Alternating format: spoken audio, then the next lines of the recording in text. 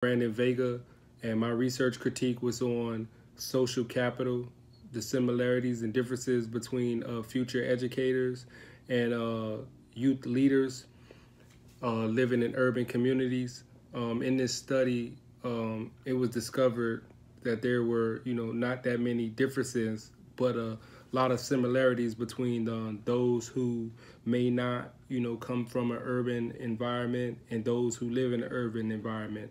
As human beings, social capital plays a pivotal role in all of our lives, despite, where we may come from. However, there are differences in social capital depending upon where you reside. Social capital plays a huge role in human life, and this particular topic was interesting to me because I had never heard of social capital before I enrolled in grad school. And once I got wind of it and I started to learn a little bit more about it, I became interested. I mean, who isn't interested with the word capital in it? Anything that has anything to do with capital, I believe that we, all, somehow, some way find interest in it and trying to, accumulate it. Again, going back to the, research, the research critique paper, it was a very interesting, study. The study was only used in the Northeast region. However, it was very limited with what it could provide as far as information because,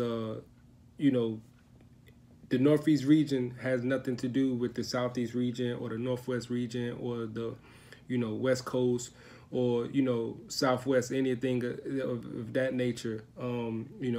If the study could have been a little more broad in the sense of having more participants from, different, demographics throughout the United States, I believe that this study would have been a whole lot better. But being that it was only limited to the Northeast region, there was a few things that, was kind of difficult to kind of, decipher and dissect, being that it was only, again, limited to the Northeast region. These similarities and differences, though, weren't, that far apart, if at all. I would say that the question that was posed was, basically, what is social capital?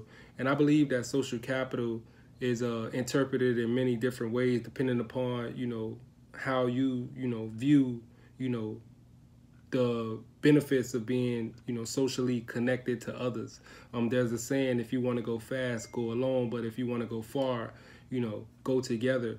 And the way to succeed in life is by, building a strong, connection with different people, in order to advance in life. Because again, there's another saying, it's not, what you know in this life, is who you know. And as seen in this study, when students have less access to social capital, their chances of doing well academically drop significantly compared to their counterparts who may possibly, come from good families, good neighborhoods, and, has access to, different resources and stuff like that. So this study basically showed that when there are differences, there can be a huge, what's the word I'm looking for? When there are differences in social capital, there can be, a significance. Oh man, I can't think of the word, but there can be, when it comes to academics, you will see in academically, a student who may come from an urban environment, and who's dealing with other things that a kid who lives in a better community is not dealing with. You will see that, the student who, or the person who doesn't come from, chaos and all of these different things, seem to thrive a little better when it comes to school. Whereas on the other hand, when you're living in chaos and when you don't have access and resources to certain things, you struggle a little bit. And it's not because you're incapable. It's just basically because you don't have the resources to give you the opportunities to to be successful. Um, in this study as well, though, it basically talked about the differences in students who are youth leaders who live in urban communities, and people who are preparing to become educational leaders. There's a guy by the name of Christopher Edmond who talks about in his book, for white folks that teach in the hood, how when a teacher doesn't have a connectedness with their students, it makes it very difficult to try to teach a class. Anybody could get up and write a lecture or give a lecture and stuff like that, but when you don't have that connectedness, it makes it difficult to kind of teach and educate students who don't look like you or who don't come from the same places that you may come from. When we think about social capital and how it plays a role in geographical mobility and stuff like that, we see that in this particular region, which again is the Northeast region, that certain students still struggle when it comes to the lack of support that they're receiving, or the lack of resources when it comes to school. Social capital again is just a significant thing to have, and it's very important, and everybody should have it, because if you don't, it's like not having any money. If you don't have any money, you don't have ways of making more money or being able to save money and things of that nature. So social capital, to me, is pretty much the same thing. The more social capital you have in life, the better off you'll be, and the less you have, the worse off you'll be. So during this study, these researchers did a great job, detailing everything, even though the study was limited based on just having it in one particular region. These guys did a great job in showing how when social capital is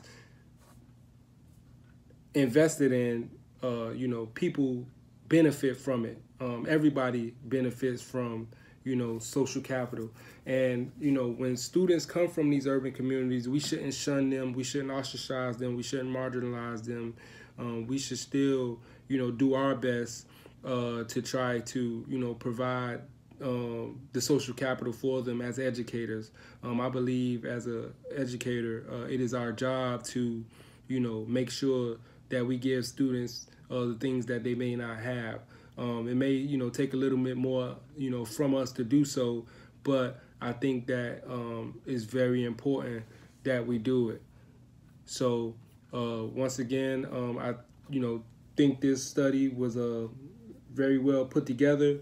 There were some things that could have been done a little different, as I explained in my paper, but overall I learned a lot from this paper, and I didn't really have much to critique when it came to the breakdown of the study and things of that nature. I just kind of wish that it wouldn't have been limited to one particular region. It would have been expanded, so we could have kind of gauged how social capital affects those in different areas. Because like I said earlier, just because you're affected, whether you have it or don't have it, in the Northeast, doesn't mean that same effect is going to apply to those who live in different places. So again, there's a lot of different factors that factor into how people are going to receive things. But again, I think this study was thoroughly, put together. And another thing that I will say is, when you use self-surveys, like how this study used, sometimes information can be a little skewed because people may not be honest and stuff like that. But when you get a general study and population of folks, you know, saying something, it kind of gives you an idea of what to gauge. So again, overall, this was a great you know, opportunity for me to learn more and expand my thinking when it comes to social capital. And I hope I did a great job with this paper and with this video. So thank you. Have a great day.